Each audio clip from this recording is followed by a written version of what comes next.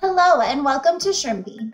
My name is Jade and today we are learning how to create an automation based on your trading strategy.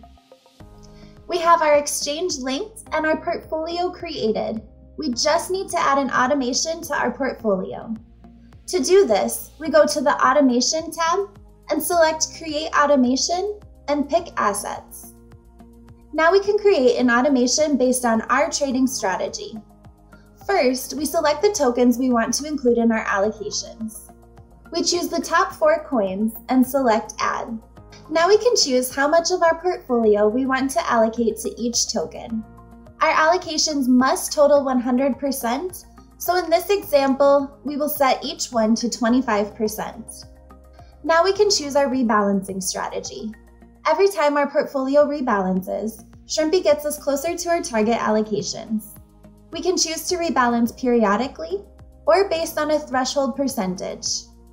With periodic rebalancing, our portfolio will rebalance every hour, week, or month. Say we choose a 2-hour rebalancing strategy. Our portfolio will rebalance every 2 hours. With threshold rebalancing, we set the percentage our assets can move before triggering a rebalance. Say we select a 15% threshold rebalance. This means an asset would need to move 15% before Shrimpy triggers a rebalance. Select Show More Rebalance settings to display additional options. We can choose to set a stop loss, turn on dollar cost averaging, and fee optimization with maker trades. We will set a negative 15% threshold stop loss with a time frame period of 1 hour. This means if our portfolio drops 15% in a 1-hour time frame, the stop loss will trigger and convert our assets to the stablecoin selected. The portfolio must drop within the time period to trigger. If it drops in an hour and a half, the stop loss will not trigger. Setting a positive threshold will act as a take profit feature. This works the opposite way. Our portfolio must go up 15% in the time frame selected to trigger.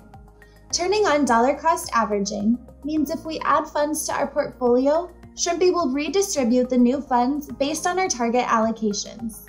Shrimpy only rebalances the added funds. Turning on fee optimization with maker trades means when our portfolio rebalances, Shrimpy will attempt to use maker trades.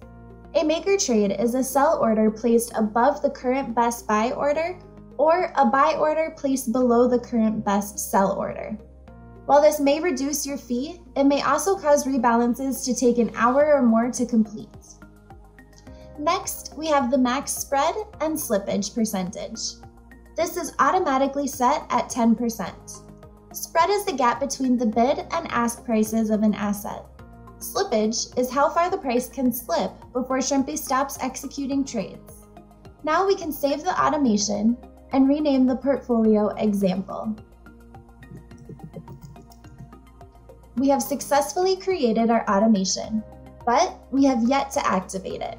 To do this, we will select Start Automation and then select the experimental portfolio to run it on.